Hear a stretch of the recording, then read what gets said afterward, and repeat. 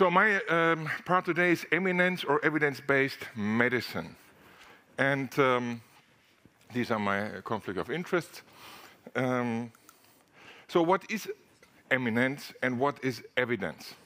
So evidence-based medicine, it is an approach to medical practice. It is well-designed and well-conducted research. Eminence is what you say to your chief in your hospital. So I think this is very important because a lot of things, what we do is because it is in my hands, and this is not. This is no evidence. This is only eminence. So I think this is very very well known. The level of evidence, and I think whatever we are doing, we just have to do it with that in your bag. And what we heard yesterday about rapid recovery research, so it is that we just pull out everything what is not evidence-based medicine. This is what everybody knows. The Lancet is not suspected to be an orthopedic journal, so I think we can be very proud of it. And we just further on, we were just in another talk, we were just hear that again. So, but there are a lot of traditions and myths versus evidence-based medicine. And Henrik Husted and Henrik Kelet, who are the more or less inventor of enhanced recovery, which is not fast track. I think you just have to divide these two things. So if you just look at the evidence base, what we know about shaving and depilation, there's no evidence for. Surgical foil, no evidence. Space unit, no evidence. Bladder catheter, no evidence. Compressing stockings, no evidence. So throw it away. What's about furtranexine acid? There is a high evidence for it. It's level 1A, so use it. What's about the wound drainage? No evidence, so throw it away. What's about the LIA? High evidence, level 1, so use it. What's about the minimal invasive incision? This is a bit different. At that time, if you just go to surgery as well, it is a bit difficult with the evidence-based. But here we have 4 studies with level 1, 3 with level 2, and 23 with level 3.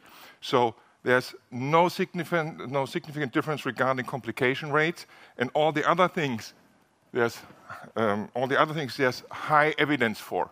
So use it, do it, change your surgical procedure. So this is. In former days, I just took Centerpulse because it is not anymore on the market, so there are no conflicts.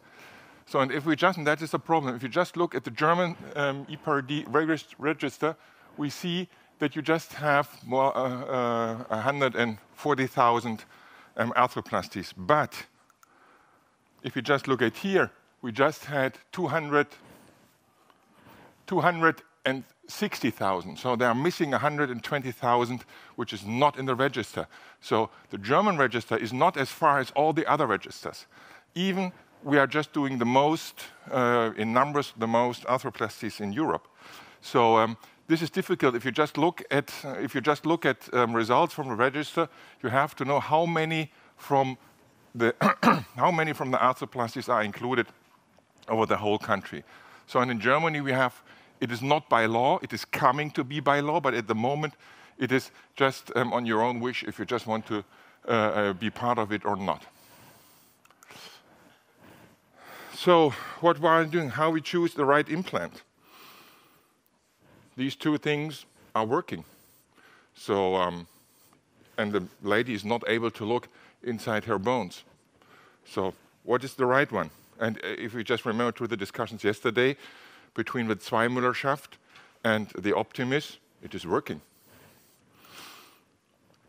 So what we just have to know, and what we just have always to have in our minds, is that that we just have a failure of 13% of particular pathosis and a 10 years follow-up. So, and it is resulting in an increase of revision rates with complex surgical procedures and which are tremendous costs.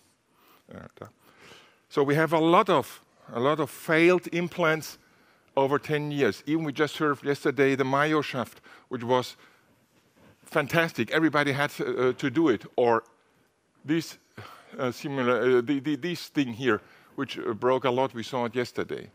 So it must be that it has to be that we just have more than 10 years results before we are just going further and saying, this is an implant, what we just use for everybody. So this is what we are expecting, that the hip rates for revision is more than 100%, and for knee it's 6 times. So what are the costs? Now in 2020, this is now more or less, we have $1.6 billion for revision. And if we just look at the German guidelines, there's just a little, more or less, a little base. It is every patient undergoing a primary hip replacement should fulfill minimal criteria: pain, limited range of motion, radiographic signs of osteoarthritis. Is that our basic? Is that why we decide the patient needs an arthroplasty or not? I think it's difficult. So if we just look at the Swedish Hip Arthroplasty Register, so what we see is, as well, of course, it's an increasing number of. And if you look at it, it is over the years between male and female. It is over the years until 2016. It is more or less the same. Between the green ones are over the 74 years old, and here's 55 years old. So this is constant over the years. The number is increasing. If you just look at the approach and the implant survival rate, so what we see, first of all, is now of course it is Swedish. It is the posterior approach. The blue one is the direct lateral, white is direct lateral supine position, and green one are arthas. So what can we see is, which I think is important, that not for all type of incisions, you can see that the blue curve, it's the cemented, and the green one for the reverse hybrid shows the best results. If you just look only at the posterior, it's the uncemented which has the best survival rate. And if you just look at the anterolateral only, it is the groove one, so the hybrid, or the reversed hybrid. So it seems to be that the approach is influencing the survival rate. So do we have any effect of femoral head size? Yes, we have here. Of course, this is only a short period, but we see that the dual mobility, which is used in French a lot, has the best survival rates in comparison to the 22 or 28. Of course, unfortunately, we just use the 32 or 36, so there are no data. And if we just look cemented versus cementless and the bearings, so what we see is these are, so over the years, so you see these are the numbers. So the all cemented, it goes a bit down, and the uncemented goes up. And here you see what is the most common bearings. And you see, and I was surprised that it is still metal on poly, a non-cross-linked, and what is now coming over until 2016, it is metal on poly with cross-linked, but it's still metal. I thought it is ceramic and poly, but no, it is still metal on poly. And then this is not so surprising. You just see that is what we know. It doesn't matter which kind of arthroplasty you use. If you use cemented or a hybrid, it is the older the patients are, the better the survival rate is. So what is over 10 years? If you just look at it, now, so until 2016. So what you see is over all implants that the survival rate is, over all implants, it is about 93%. But if you just look at it for difference, you see, for example, that in all uncemented, all uncemented implants, that for reoperation, you just have the red curve until 2001, and you see how much it is better in 2011. So we just do a progress even with the implants. And what we see if you just do the revisions is that the loosening osteolysis goes down. The reason for revision goes down.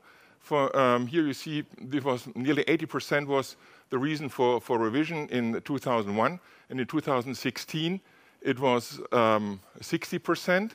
What was coming up was the infection, and for the multiple revisions, the infection is growing and growing and growing. Where we just have to think about it. Why is that? What are we doing in the wrong way? Then, of course, we can look at different implants.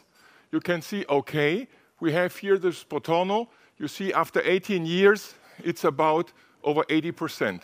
And then, in comparison, for example, you just have the Durum. Okay, here it was after 8 years, and then it was gone from the market.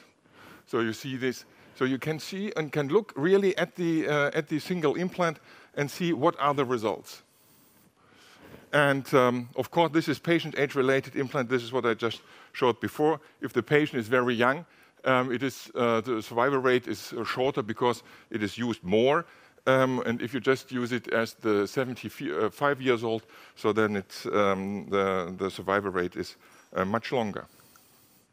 And this is, I think, but we just have to look at it and to think about it. Should we publish?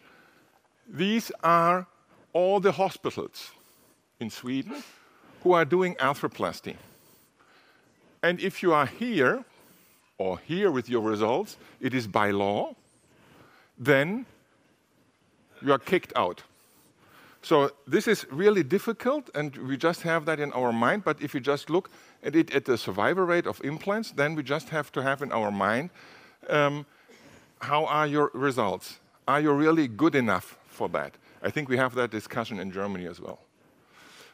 So what can we say in the summary of the register data 2018? We have an increase of cementless hips, an increase of reverse hips. We have an increase of metal on high cross-linked PE bearings. The cement socket has a longer survival rate than the cementless. The cemented stem with higher survival rate than the cementless.